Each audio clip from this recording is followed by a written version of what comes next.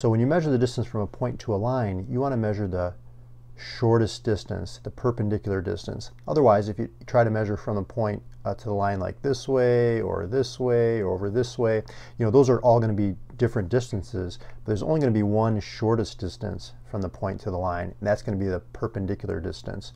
So the way we're going to do this is very similar to when we found the perpendicular bisector. Okay, and I showed you about that in one of the previous videos.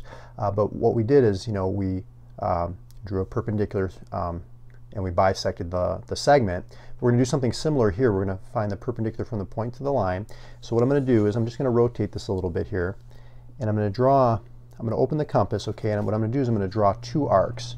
Okay, and if you want, you can make this one continuous arc, okay, or you can pick it up and you can make it two separate arcs. So you can either go like that, or you can just make it one continuous arc. Okay, so then what I'm going to do is I'm going to use this point of intersection and this point of intersection to draw two more arcs. So I'm going to rotate the diagram a little bit here so you can see it. And I'm going to use this point, and I'm going to use this point. Now you can change how open the compass is at this point. I'm just going to open it up a little bit more. Okay, and I'm going to make an arc like this.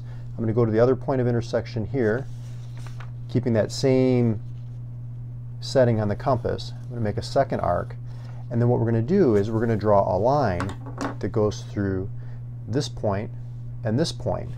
So let's go ahead and do that.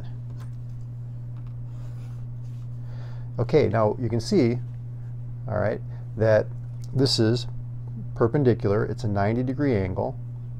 Okay, and if you look, this is actually going to be the perpendicular bisector of this segment from here to here. So we're just drawing the perpendicular from this point to this line, but in actuality this is bisecting this segment from here to here. So this is how you find the shortest distance from a point to a line using constructions. Go ahead and review the video if you need to, and I'll see you in the next video.